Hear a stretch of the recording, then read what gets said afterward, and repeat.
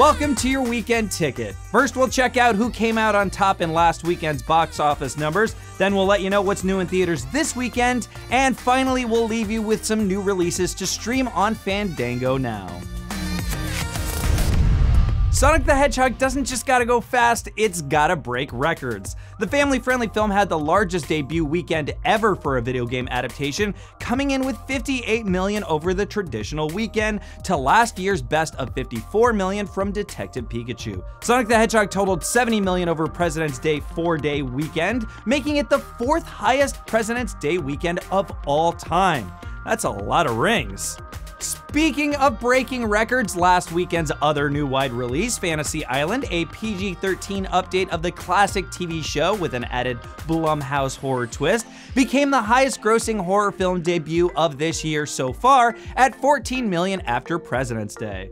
And from presidents to the current king of social media, Bong Joon-ho's Parasite walked away with 4 Oscars the previous weekend, including becoming the first ever foreign language film to win Best Picture.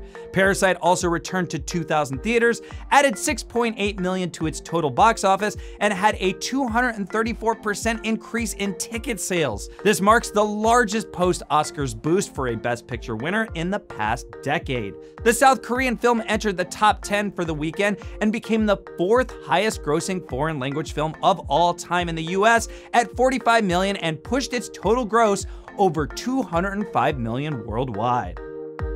To live again, he needs a friend. The first new movie hitting theaters this weekend is a horror movie sequel called Brahms the Boy 2.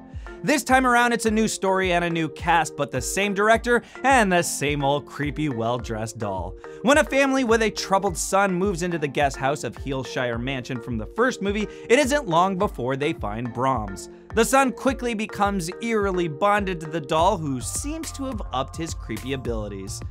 Sorry, Katie Holmes. Like I said, director William Brent Bell returns, as does the writer of the first movie, Stacy Meaner. So if you like the first movie, you'll probably want to catch this one. I'm glad you're enjoying this.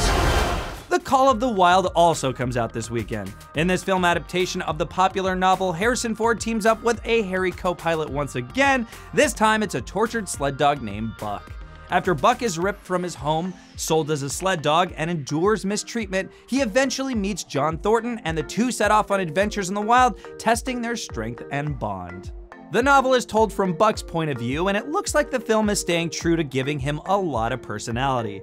The CG Buck is a scan of a real-life dog adopted by the director, and his motion capture is acted by human Terry Notary, who also did the mocap for Kong and Kong Skull Island. Also, director Chris Sanders has writing credits on several movies you're probably familiar with, like Aladdin, Mulan, Lilo and Stitch, How to Train Your Dragon, and Beauty and the Beast, just to name a few.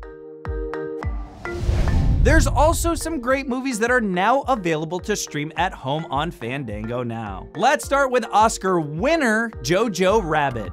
Taika Waititi won his first Oscar for Best Adapted Screenplay with this film about a young kid growing up in Germany during World War II.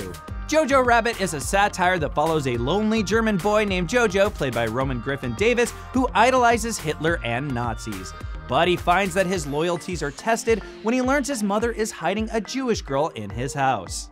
The film stars Scarlett Johansson, newcomer Roman Griffin Davis, Sam Rockwell, and writer-director Taika Waititi as Hitler. As of this filming, the movie sits at an 80% certified fresh and an audience review score of 95%, cause who doesn't love Taika Waititi? No one. No one doesn't like Taika Waititi. Now available to stream, the Oscar-nominated Beautiful Day in the Neighborhood.